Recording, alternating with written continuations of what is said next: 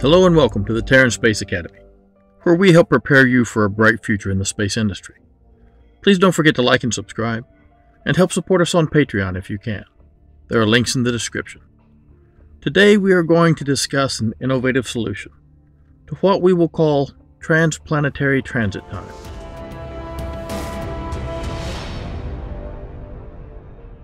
We are all watching for the SpaceX Starship to make its first suborbital flight. Suborbital flight does not take as much delta V as an orbital flight does. A suborbital flight does not achieve the horizontal velocity necessary to stay in orbit. Like an arrow fired from a bow, or an elliptical orbit, where the periapsis is inside the planet. But a suborbital flight can reach an altitude higher than some satellites, and a re-entry velocity higher than orbital velocity. This is a good way to evaluate a flight and re-entry system, since the ship will come back down close to where you predicted, without any action being necessary to deorbit. Alan Shepard was the first American to go into space, and he was on a suborbital flight. No re-entry burn was necessary.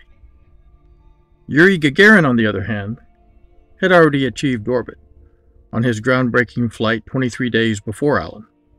Gagarin did need a deorbit burn to come back on time. The suborbital SpaceX Starship will be on a Shepard-style flight, not a Gagarin. If something goes wrong, it will still come back to Earth. The SpaceX Starship is being developed for one purpose: to allow humans to inhabit other worlds. We often think of just the Moon and Mars as potential homes for humanity. But besides my personal favorite, Mercury, the moons of other planets are excellent places for our first off-world colonies. The gravity is low, making it easy to get to and from space, and cities can be built underground to protect from radiation. The Earth has only one moon, and Mars has two smaller ones. But Jupiter has over 50 fairly large moons, with 4 of them being larger than Earth's moon, and many more much smaller ones. Saturn has one moon larger than Earth's, Titan, and its atmosphere would shield us from radiation. Saturn also has over 50 smaller moons. Uranus has 5 good-sized moons, and Neptune has 2, with Triton being close to the size of our moon.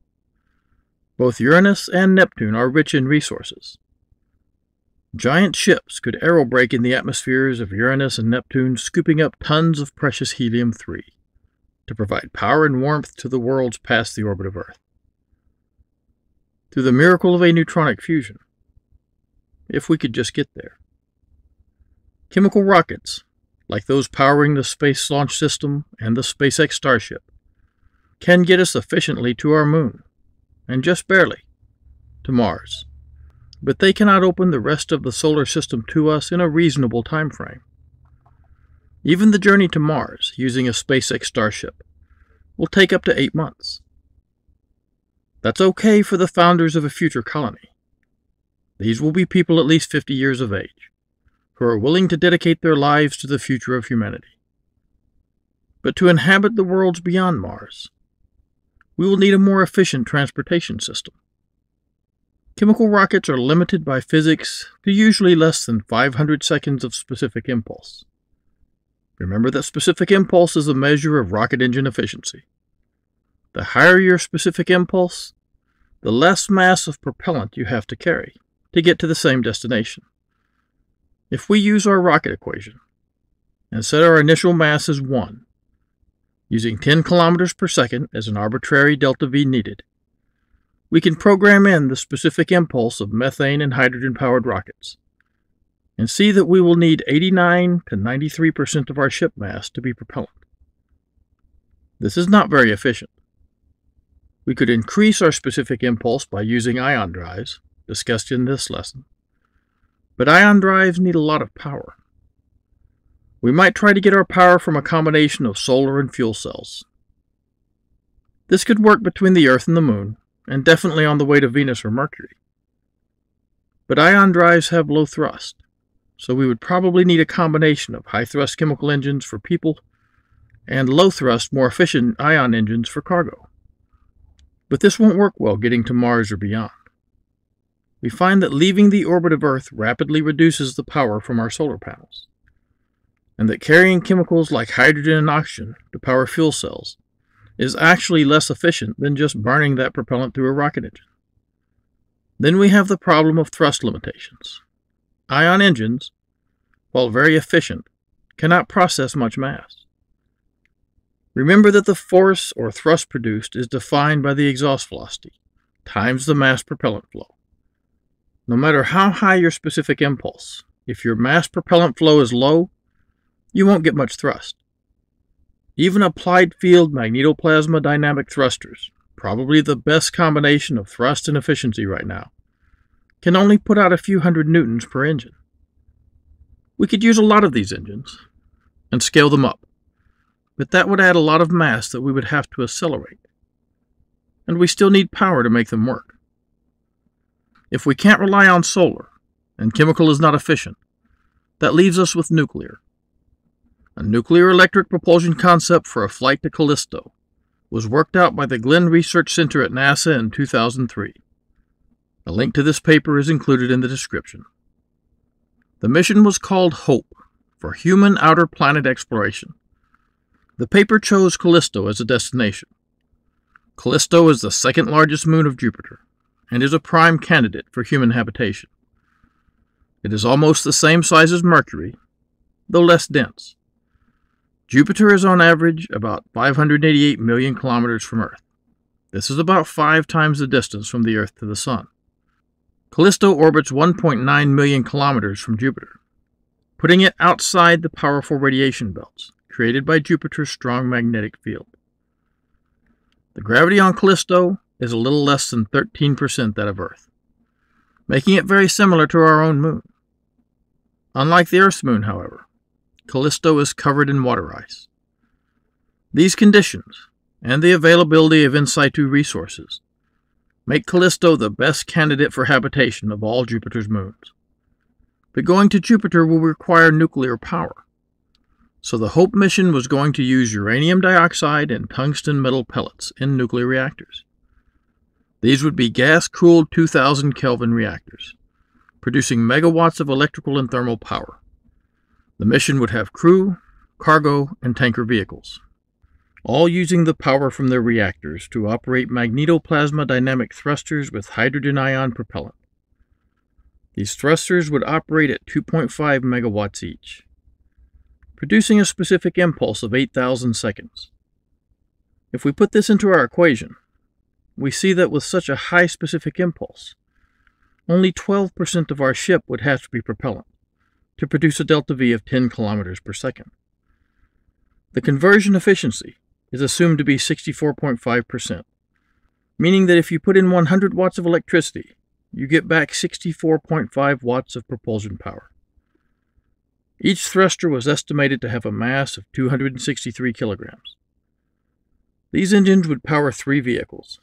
These would be the piloted Callisto transfer vehicle, with artificial gravity and comfortable habitation for the crew, as well as fully automated cargo and tanker vehicles. The mission plan included a crew of 6 who would establish the outpost and set up a propellant production facility near the Asgard asteroid impact site, where our probes have found lots of water ice. There would be 3 different lander types: for crew descent and ascent, surface habitation, and propellant production. The propellant production lander would include bulldozer-like rovers to collect water ice for processing. The propellant processor would have its own 250 kilowatt reactor, which would power its own systems and recharge the rovers. The tanker could stay in orbit around Callisto, providing the return propellant needed to get the crew home when the mission is complete. The tanker would have a reactor producing 6.4 megawatts of power, and it would have been launched from L1 first, achieving orbit around Callisto before the crew left Earth. The tanker and cargo ship would take a low-thrust trajectory, spiraling out from their station at the Earth-Moon L1 point, and move into a direct heliocentric transfer orbit to Jupiter. then a propellant-saving spiral in to orbit Callisto.